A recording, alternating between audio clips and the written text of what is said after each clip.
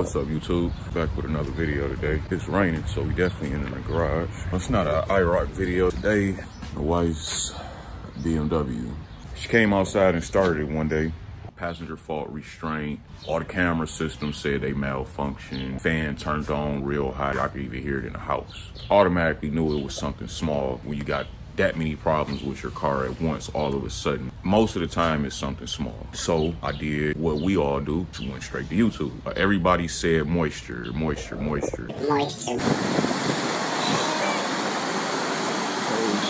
So I came outside, started looking around for moisture in the spots they said, which no one had a video for X3. So my thought was to check the battery compartment. There was standing water in the battery compartment. Cleaned it all out, dried the truck out, let it sit for 5-6 hours. We started it up, ran fine, no issues. I wasn't comfortable with that, so I said, let's still take it to the dealership. Let's let them look at it and make sure it's nothing I didn't miss. I'm not a mechanic. Dealership came back in 3 hours with a long list. I think I still got it. If I do, I'm gonna put it up on the screen for y'all to see it. Valve covers need to be changed. Tune up, which I kind of knew. We bought it with close to 100,000 miles. I can't remember. Just a bunch of faults. I gotta look back at the list. Like I say, it'll pop up on the screen. You know, my wife, oh my God, they want $10,000 to fix the car. What are we gonna do? And said, I'm not paying anybody $4,000 to change the valve cover. It's ridiculous. The part was $180. As y'all finna see and watch me do, I'm finna knock this out myself. I got the plugs and the coils and go ahead and do a tune-up since I'm in there. I think I'm talking y'all to death. I'm gonna go ahead, put y'all on the time lapse as usual, explain what I'm doing, probably chime back in important parts. As of now, let's get this truck apart so she can get the truck back on the road and she can take back this rental. See y'all in a second.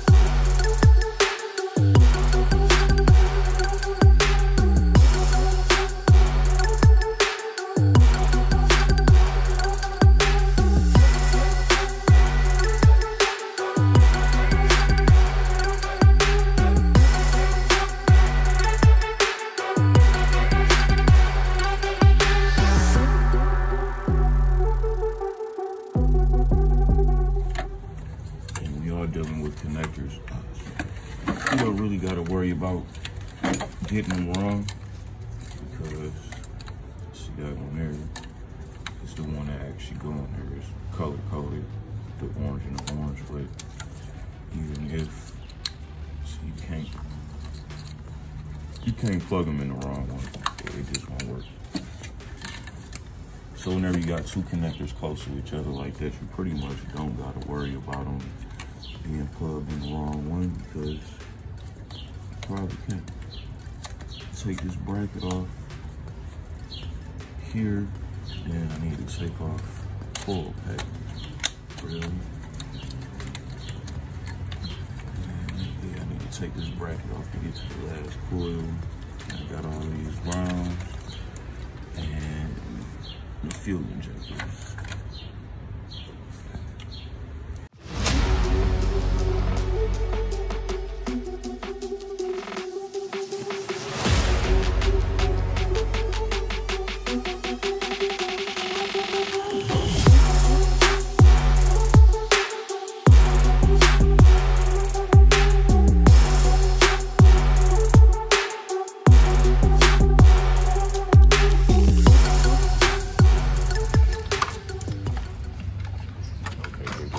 That I learned, y'all don't make the same mistake. Make sure the fuel lines are relieved of pressure before you do this next step. The easy way to do it is just start the car, pull the fuel pump relay and let the car die out, and then all of the pressure and the gas will be gone. And watch what I do here. Yup, that was gas. Don't be stupid like me.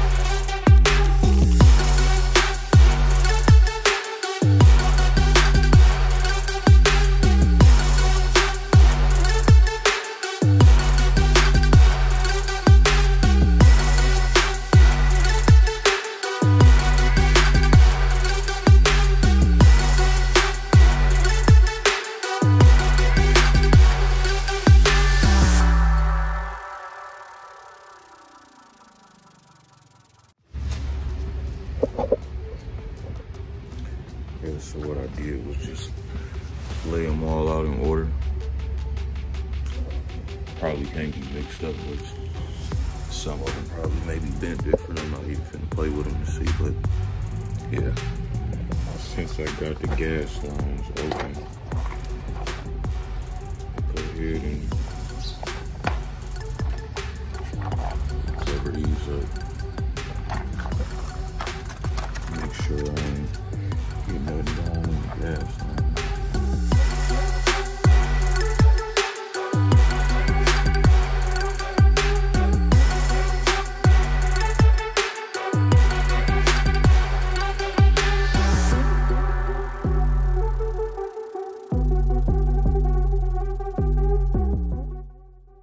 Got these bolts right here with the little cover mount to.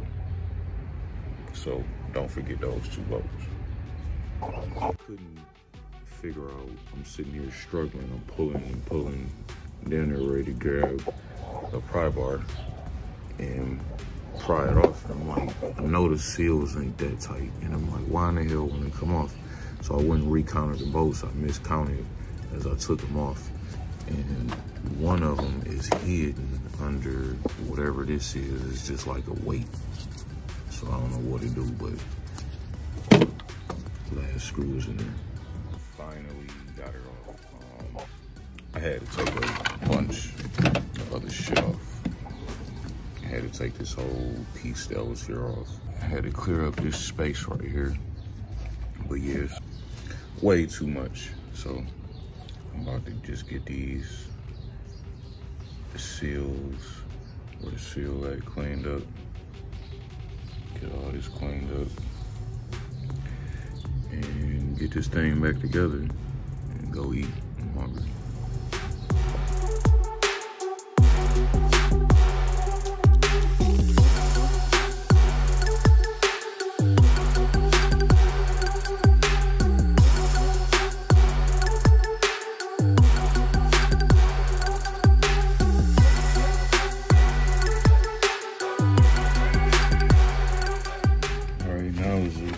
Good time to go and knock out these spark plugs. Gotta have a special socket for them.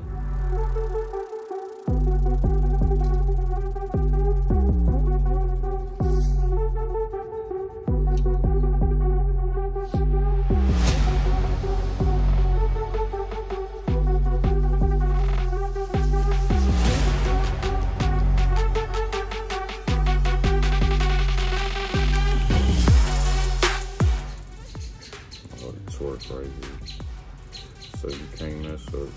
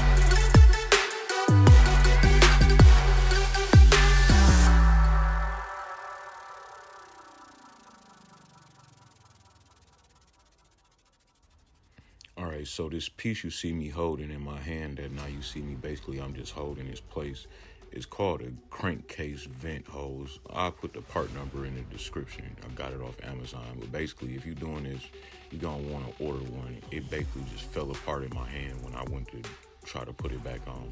I don't know how it didn't fall apart when I took it off, but just go and order you one. All right, what up though? So Amazon just showed up with the part I needed.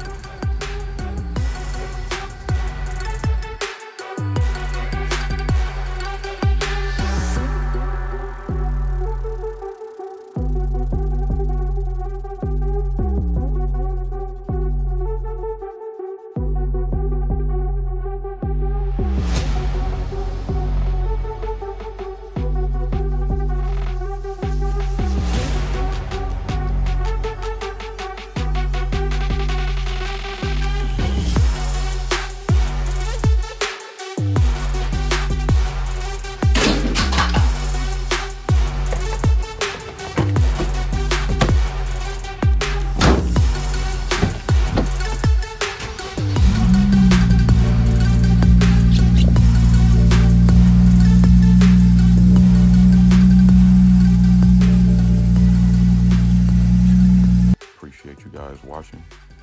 Please like, subscribe, comment, and I will see you in the next video.